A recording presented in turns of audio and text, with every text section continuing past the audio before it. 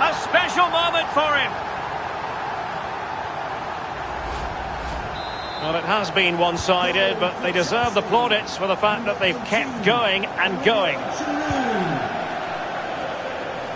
And we're inside the final 30 minutes. Roberto Firmino read it superbly to take back possession. It certainly wasn't a clean tackle, and the referee has got to book him, I think. And there is going to be a booking here, Lee, for the young fullback, Alexander-Arnold. Well, he's learning his trade, and this is part of that learning curve. Giroud. And he's through here. Oh, there it is! It's one goal after another, and it speaks to the quality of that performance.